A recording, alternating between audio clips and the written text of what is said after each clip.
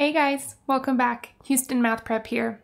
In this video, we're going to look at some examples of telling the difference between when we are working with a permutation and when we are working with a combination. So here's our first one. From a group of 7 men and 6 women, 5 persons are to be selected to form a committee so that 3 women are on the committee. In how many ways can this be done? So first of all, I want to point out that if 3 women are on the committee and 5 total people are on the committee, then we have 2 men on the committee. So how to determine if we're working with a permutation or a combination is to think about, does the order of the people matter?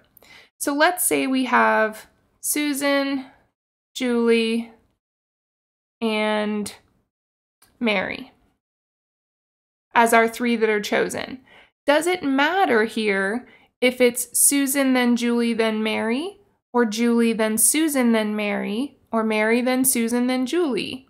In this case, no, it doesn't matter. If it is those 3 women that are chosen from the group of 6 women, that's all the same no matter what order they're chosen.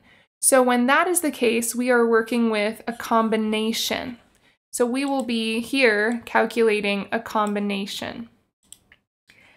Okay, so we need to do 2 different combinations. We're going to be doing one for all the different ways we can choose the men, and then one for all the different ways we can choose the women. So for the men, there are 7 men to choose from.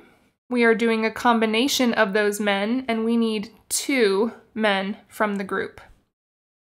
For the women, there are 6 women to choose from. We are again doing a combination, and there are 3 women that need to be chosen.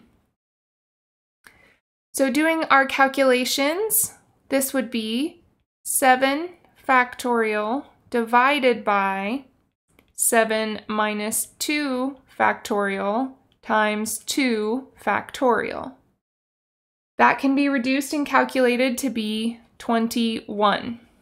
So there are 21 ways to choose groups of 2 men out of a group of 7 men. For the women, that would be 6 factorial divided by 6 minus 3 factorial times 3 factorial. That can be reduced and calculated to be 20. Now, we would multiply the number of ways we can choose the men with the number of ways we can choose the women. So 21 times 20 gives us 420 ways to choose the members of this committee. All right, let's take a second example.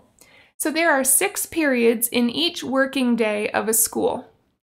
In how many ways can one organize 5 subjects such that each subject is allowed at least 1 period? So again, here we need to think about, does order matter? Does order make for a different arrangement? So let's take just a couple of subjects. Let's say math, history, and English. Now, I know that we're working with 5 subjects, but let's just work with 3 for a minute. So let's say this is our first, second, third period classes. Does a different arrangement make a difference?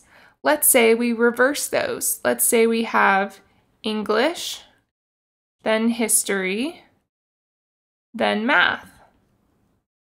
Is that a different arrangement? Well, here, when we're talking about scheduling your classes, that does make a difference. Whether I have math first period or English first period is different. So that means we are working with a permutation. So if there are 6 periods to work with, and I need to permute 5 different subjects, then that will be 6 factorial divided by 6 minus 5 factorial. So that would be 6 times 5 times 4 times 3 times 2 times 1 divided by 6 minus 5 is 1 factorial, which is just 1.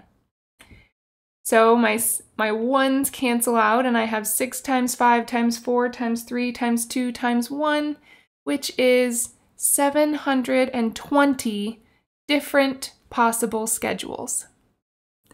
Alright guys, that does it for this video on the difference between permutations and combinations. We'll catch you in the next one.